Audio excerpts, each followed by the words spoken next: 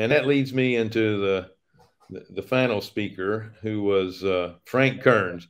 If you're not familiar with Frank, you don't do much on the tell Dion to stop calling me during the show. the, uh, Frank, if you don't know who Frank is, you don't do a lot of digital marketing stuff on the internet, because he is everywhere. Frank was doing a presentation on social marketing and how to get basically how to get people to come to your site through social media. And by the way, he says he never does anything on social media other than post. He will never read anything on social media. He hates it.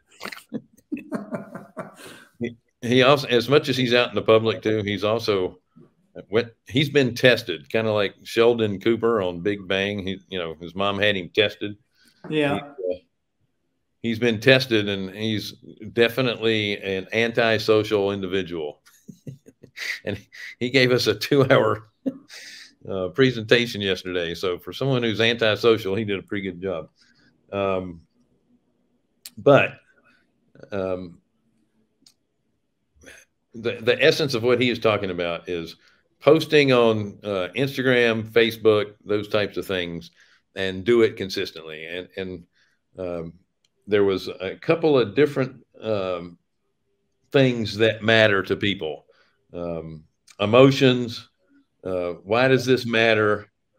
And then he sat down and gave us and then connection. He sat down and gave us a connection framework.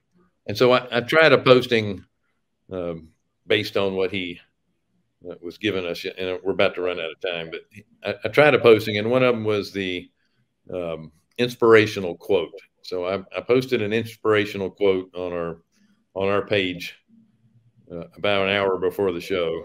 And then as I came on, and again, when we don't have a huge audience, and one thing, you're not looking for likes, you're looking for engagements. And I had 36 engagements and 7 shares within an hour. Wow. I posted and here's what I did. I went to Google and I Googled inspirational quotes. Really hard, huh? And then I hit images. And this is one of the things Frank taught, is you don't want to have to write your own quote. Just click the image, because most of those images have the quote right there. Yeah. And I posted a picture of Dwayne Johnson with his quote. And then I just commented on the quote, added my 2 cents worth, and then asked, well, what do you think? Yeah. And that way you get people to reply. So you're getting engagements, you're getting likes, you're getting shares. You're not looking for followers. And the way the algorithms work in Instagram and Facebook is the more that your post is engaging, the more they'll start putting out in front of those people that have commented on it or engaged in it. They're going to send it out to more of those folks. Yeah, exactly.